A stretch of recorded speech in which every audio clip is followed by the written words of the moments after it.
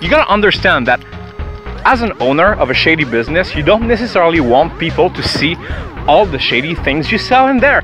Oh, I know exactly what you're thinking. But Phil, why did you speedrun the flea market?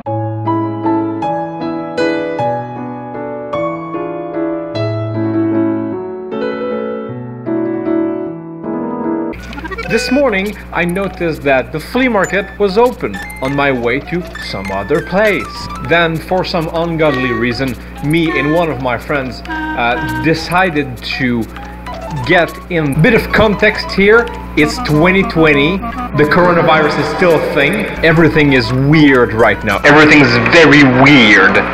It's 2020, coronavirus, COVID-19, and we're back at it, flea market, once again. So went over there expecting to be turned over pretty quickly.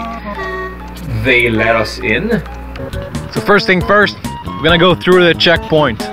These guys, they're gonna look at us and they're gonna ask us to clean our hands. Or they're gonna ask us to not touch anything, which is gonna be super hard to do because we're at the flea market and we wanna touch everything, but we don't want those sweet, sweet particles of coronavirus on our hands. And obviously, as you can tell, I'm keeping my distance between myself and my cameraman or camera person. We're in 2020, so he's a camera person.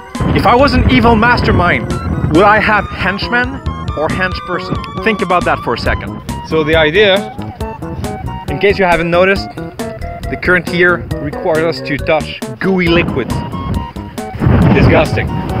Now that my hands have been properly lubed up, I can finally roam around in the coronavirus flea market. Come with me, and together we'll see a brand new world. Now, as you can see, there's not a lot to see here.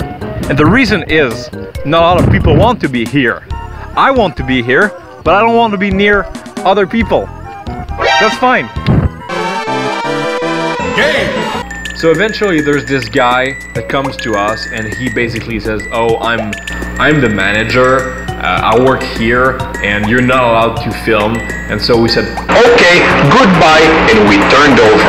As you can see, we've been expelled from the flea market because I'm not authorized to use a camera outdoors. This is the kind of world we're living in right now.